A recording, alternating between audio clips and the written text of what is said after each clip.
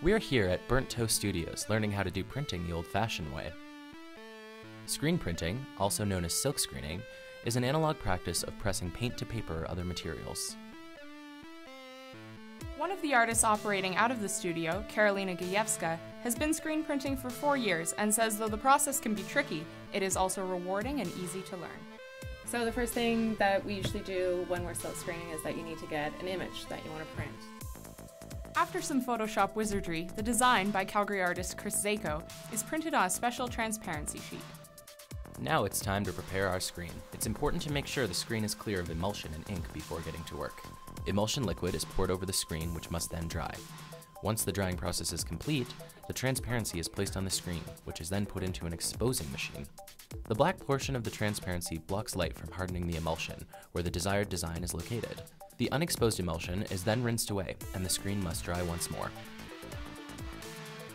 Now the paper is aligned on the screen press to ensure each pressing is uniform.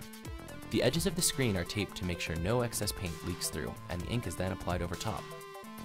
A few tests are done to ensure the alignment and paint color are correct. The alignment tabs are then taped down, and we're ready to print. The paper is placed under the screen, and a squeegee is used to flood the screen with ink. A swift, strong, single movement works best. The press is pulled up, and voila, we have a finished poster. As we learned firsthand, part of the beauty of this process is that even though uniformity is the goal, the need to do each print by hand can result in some small variations between posters, part of what makes each print a unique work in its own right. Although digital printing is the fastest and cheapest way to reproduce images today, Gajewska says there's still good reason to screen print.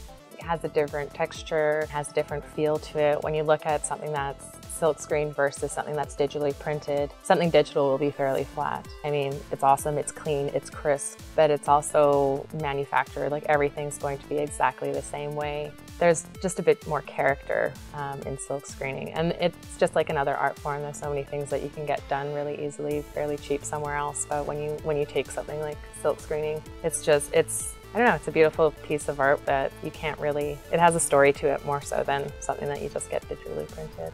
For the Calgary Journal, I'm Michaela Ritchie. And I'm Colin Gallant.